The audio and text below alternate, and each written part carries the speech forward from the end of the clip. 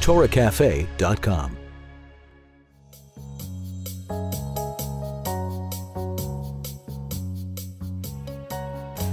A Jew has to know.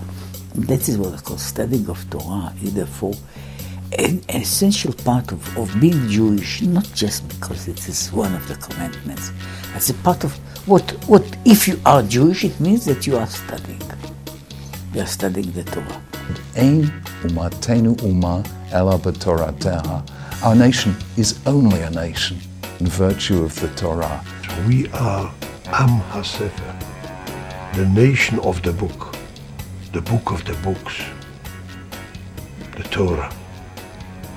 When I'm teaching my children Torah, I'm not telling them this will be useful for your life, or I'm telling them that it will allow you to pass the examinations in an easier way, or anything like this. Not even telling them that it gives them a certificate to the world to come. But it is something else, which is I'm trying to in a way to transmit to them the feeling that is what we are. In a certain way, it's true about almost every part of the Torah. We are constantly interacting with the Torah. When it comes to the Torah, we are one people. It explains the deepest mystery of Jewish history. Because what normally makes a nation? Normally, a nation is a group of people who live in the same land, or under the same political jurisdiction, or who speak the same language, or who share the same fate.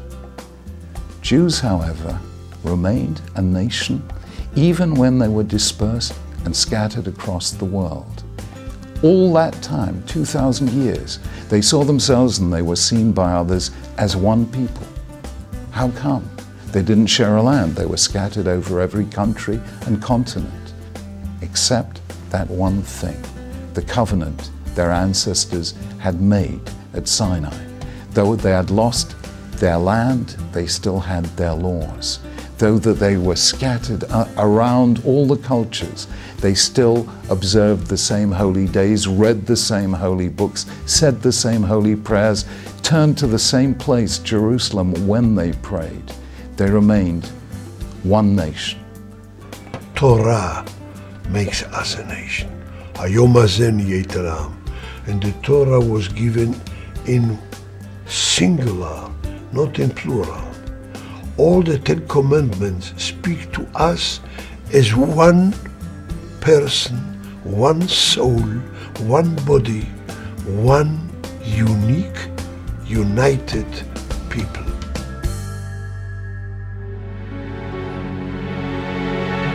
Over 3,000 years ago, one group of people came together at one mountain on one day to receive one Torah.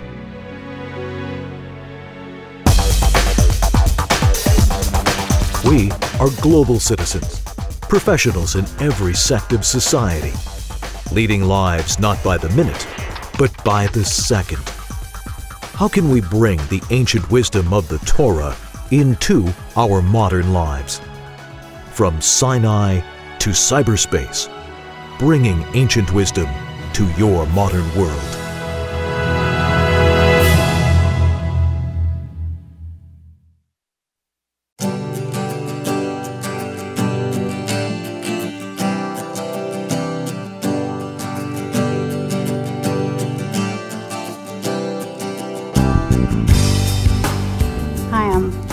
Carolyn Hessel, and I'm the director of the Jewish Book Council. So the mission of the Jewish Book Council is one sentence: to promote the reading, writing, publishing, and distribution of books of Jewish interest in the English language. Anything to do with Jewish books, we're there. We are the only organization in North America whose only focus is the book. I think everything we do in the world of Jewish books starts with the Torah. There's no doubt, nobody can argue that. Everything is based on Torah. And how it's changed over the years. Now, I think the Torah has remained relevant every single year, in every generation, because it's timeless. And we've been able to use it today as when it was handed to Moses. That's the way it goes. So it's been the thread also that has held the Jewish people together. We didn't have a place, we didn't have a piece of land, but we had a book. We're the only people where a book held us together, which is an amazing history. And why? Well, first of all, we were educated. We were able to read the book. We were able to be involved with the book, to learn from the book. How is this computer age and this digital age going to impact upon the effect of the Torah on the Jewish people? We know that in those circles where they cannot use an electronic book on a Shabbat or on a Jewish holiday, I know what's happening now, which is very interesting. People will have the electronic book for during the week, and they'll buy the hard copy of the book for the holidays, which shows that the book is still very important, and it's a matter of how you read it, how you get this information. I don't like to walk into a home that doesn't have a book, doesn't have books. It seems void of something. It doesn't seem like a home. It might be a house, it might be four walls, but without books, it's not a home. And as for learning, we are always learning. We're always going to school. My husband likes to say I'm a perpetual student. But all of us are like that. We love to learn, and how are we going to learn? It's through the book. Well, for Shavuot, I'd say that is the scholar's holiday nowadays. And when you think of a scholar, you think of a book. So in observance of the holiday, when you have 2 days and you have some extra time, find a book to read. A book of Jewish interest that will enhance your understanding of the Jewish world, and make that your project for Shavuot. So, and enjoy the holiday and all the dairy that goes with it.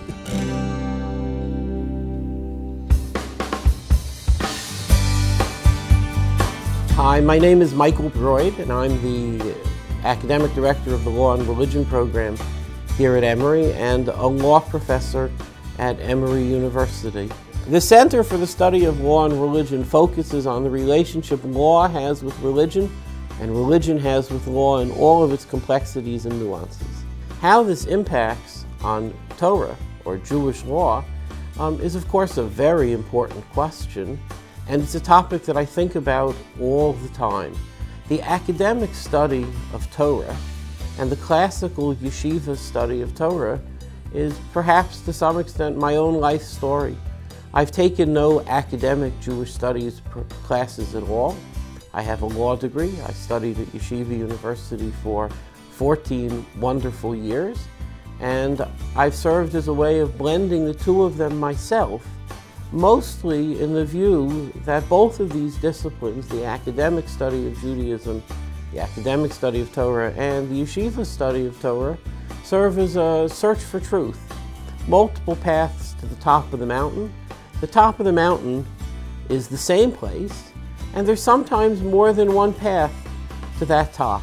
Technology has changed this in many very significant ways. We are living in an astonishing era where every library contains hundreds of books.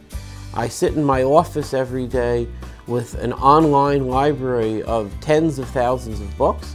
I have a larger library in my office at Emory than the Krakow Jewish community of 700,000 had in their central library in the year 1850.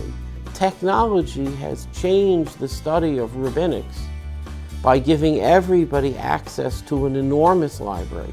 But there's something else running here as well. Technology has given everybody access to every Jewish scholar alive instantaneously. Communication, which previously took months and was slow and the world changed before you got an answer, is now instantaneous. The question of what happens when you bring Torah into academia and the other way around, of course, is a very important one. And it's worth understanding that when two competing truths collide, you develop a dialectic tension. Two truths interact with each other, and if they're both really true, each one walks away modifying its own understanding of truth a little bit in light of the truth that it's just encountered. Truths don't collide, they meld. And that interaction is absolutely fascinating. It's worth participating in the melding of truth day in and day out. Shavuot, is Zman Matan Torasenu. It's the time when the Torah was given. And the tradition is not that we view Torah as a historical fact that we look backwards to. Torah here means the fact that this is a life that we live not only yesterday and not only today, but tomorrow. And the simple fact is that Torah brings a central message to the world of constant morality. Many things change. Technology changes, status changes, the reality changes, but the basic principles upon which Torah were designed to function are a truth never ending. And to the extent that you want to analyze contemporary Torah in a very grand message, it's even as the outcomes change, the rules remain the same. And the constant rules that remain the same allow Judaism to present itself as a touchstone of morality in the basic modern world that we live in. That's our message, and that's a very important message in this ever-changing world. Have a wonderful holiday.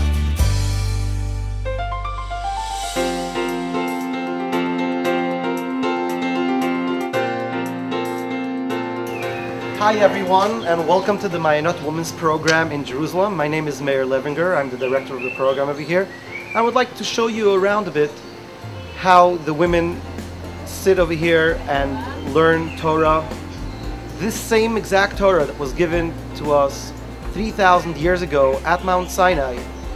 Nowadays, here in Jerusalem, women from all over the world come to spend time and learn Torah in its authentic manner, in the most genuine way possible.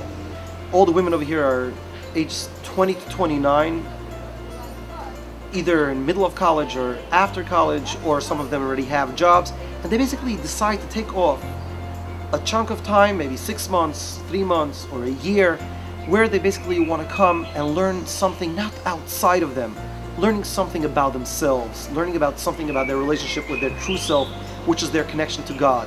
And there's no better place to do that in Jerusalem, where everything about God and Judaism is so obvious and apparent. Again, my Not Women's program was started actually by popular demand of women all over the world that have academic backgrounds.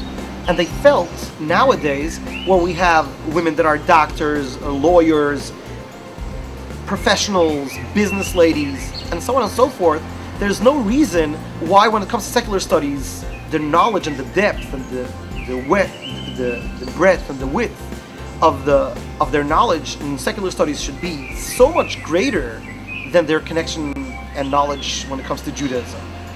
And that demand actually brought about the creation of our program, where women have the ability to come and get their knowledge of God and Judaism and tradition and the knowledge of our country and our people exactly to that same level of breadth and depth as their secular studies.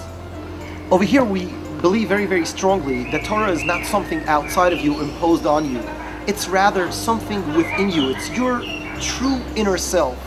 And that's why we put a very strong emphasis over here, not only in telling you what the book says, but rather teaching you the skills that you should have the ability to pick up that book and see for yourself what the book is saying. As a part of the learning, the skills style, we actually learn over here like the ancient way. We call it Yeshiva style learning. Yeshiva style learning is called chevrusa style. In Judaism, it's about taking the text and trying to work out, trying to understand what is the inner depth of what is the text really trying to tell me. And in order to do that, you do it with a partner that makes sure that you're not buttering up anything, you're not overlooking anything, you're really trying to get into the very depth, or as they say in Yiddish, to the kishkis of a thing. Just like a body has a body and a soul, the same the Torah and our relationship with our Creator has a body and a soul. Like, for example, the very idea that we're now coming to Shavuot. And a lot of people see it, okay, it's the day that we got the book of laws. I usually ask my students, would you really be interested in getting a book that tells you so many commandments of how to do so many things? I don't know. Maybe some of you love being told what to do. I personally, I don't like that. But what does Chassidus teach us? Chassidus teaches us that we have 613 mitzvot. The word mitzvah, the simple meaning is commandment, but the deeper meaning of mitzvah is tzavta, togetherness. It's 613 tips on how we could develop our relationship with our Creator. That's why Shavuot, the holiday that is coming up now, it's called in Chassidut the day of the marriage. It's the day that God is basically sharing with us His most inner secrets and everything about Him. That's also the reason why Jews all over the world are going to stay awake the whole night before. According to the Zohar, that's the night that we prepare the 24 adornments of the bride. So throughout the whole night, we try to catch up on a lot of Torah learning. We try to know as much as possible about God in order that we should be able in the morning to receive the Torah by the Torah reading on Shavuot.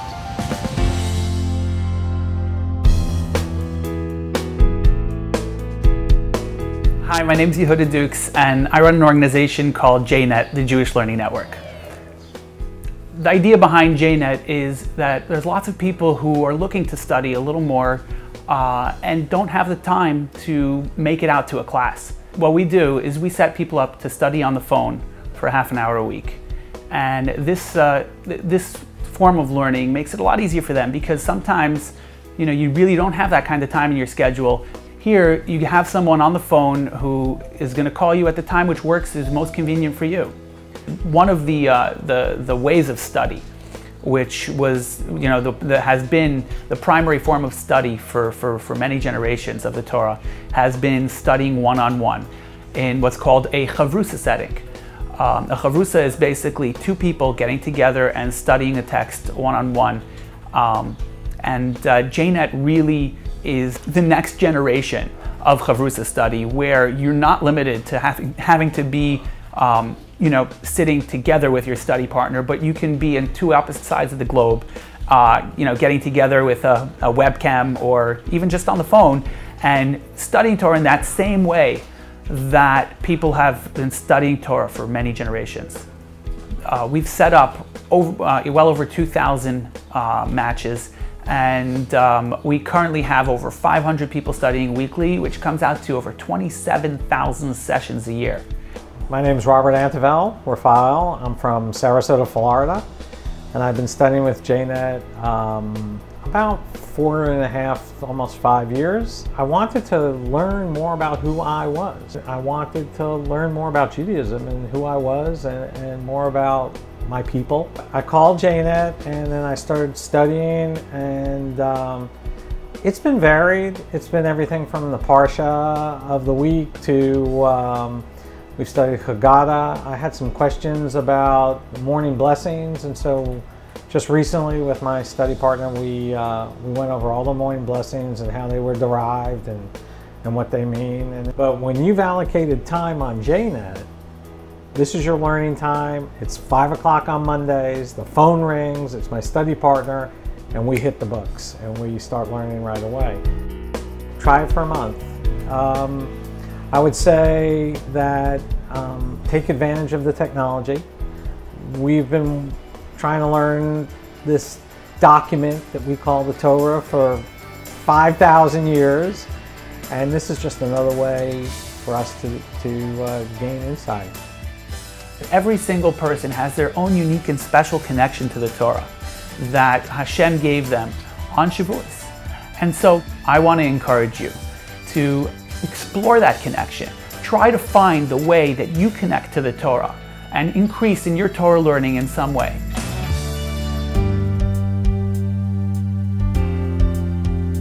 Ronnie Shwartz, CTO of rustybrick.com.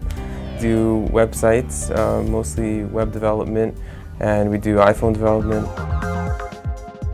We started doing sitter development for iPhone. That was our first app. We just wanted to build a sitter for iPhone. And after that, we started branching off our business into mobile development. mostly an iPhone at first, but now we're into Android and also a little bit of BlackBerry development. So one of our goals of developing Jewish software for iPhone was specifically to enable Jewish people around the world to access the text that they needed to pray with or study Torah with or anything like that in very convenient fashion. The rules haven't changed, the text haven't changed.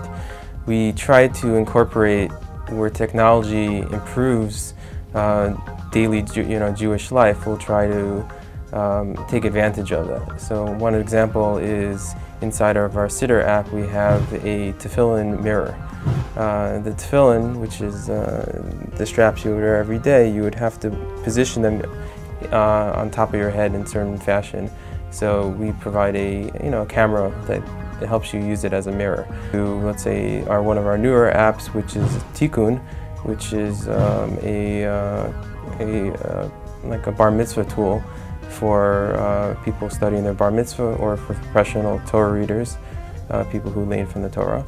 One of our most popular holiday apps is the Megillas Esther app, which pretty much has the story of Esther in there. You give it a shake and it gives you a random grogger noise or whatever noise you want.